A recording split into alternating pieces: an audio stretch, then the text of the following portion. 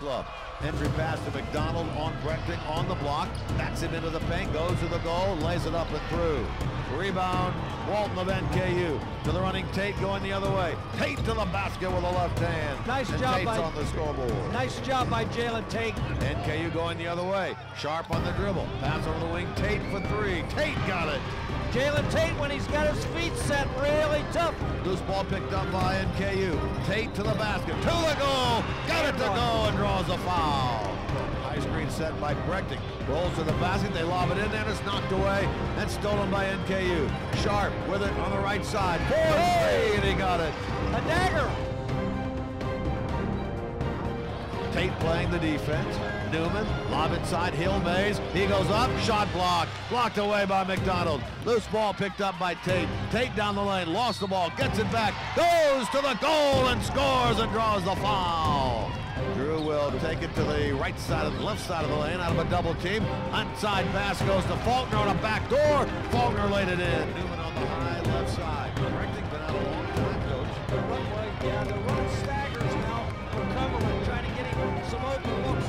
Came off a triple stack that time.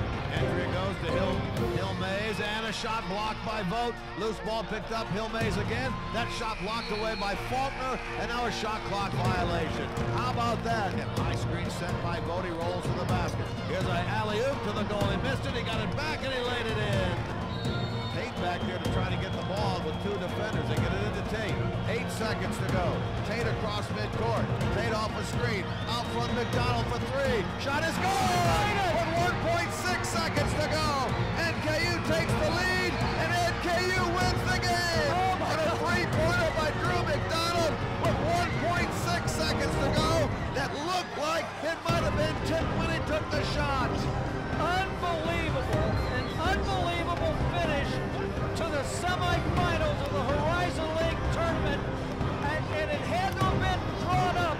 And my only question to Coach Brandon coming out after the ball game is, did Drew McDonald ask for that ball?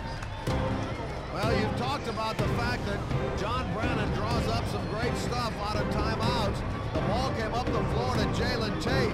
He dribbled on the right side, and McDonald popped out on the high left. He got the ball and took the three, and it looked to me like someone got maybe a little bit of a hand on that ball. I thought the same thing, and I thought it's not going to make it to the basket, and it hit nothing but net.